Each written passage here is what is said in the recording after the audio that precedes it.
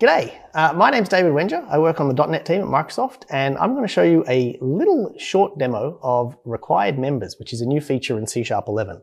What I've got in my code here is a very simple data model. It's a person class. It has 3 name properties.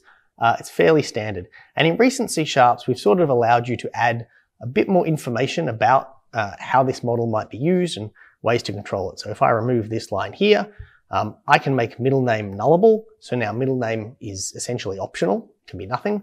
I'm using init only properties to say that this class is immutable. So once it's been created, we can't set anything.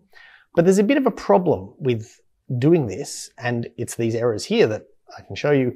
My first name property, I've said that you have to provide a first name, but I'm not providing a default. I don't know what your name is, and I'm not providing a constructor. Now, I could provide a constructor to sort of do this, so I can just create a quick constructor here and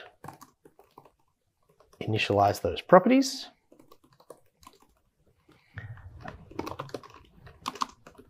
Last name. So that gets around the issue, but if you don't like constructors, that might be annoying. Personally, I quite like the object initializer syntax, which is where I can go new person like this, and I can specify first name in this setting properties style of doing it. But obviously this isn't going to work because I haven't got a constructor. If I now create a constructor, we're back to having this issue of nullability. See, this person constructor is now complaining because I've said you must provide a first name, but I haven't. So what's new in C#11 is required members. And so I can add the required keyword to these 2 properties. And what this says is essentially it shifts the blame. So previously, I was defining this person class and the compiler was telling me, as the person defining the class, you need to provide a first name.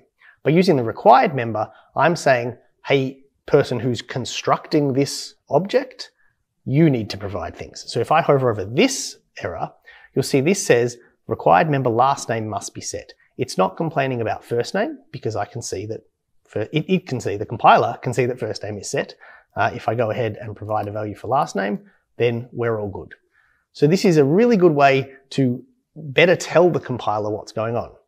There is one slight thing to know about it though. If I go and use my constructor form here, I'm still providing a first name and a last name to this object, but the compiler is complaining at me. And that's because the compiler doesn't do deep introspection of things. So I'm constructing a person and the compiler can see that I'm constructing a person, but it doesn't go and look and see what that construction means. You know, that could be a factory method, it could use reflection, it could do all sorts of things.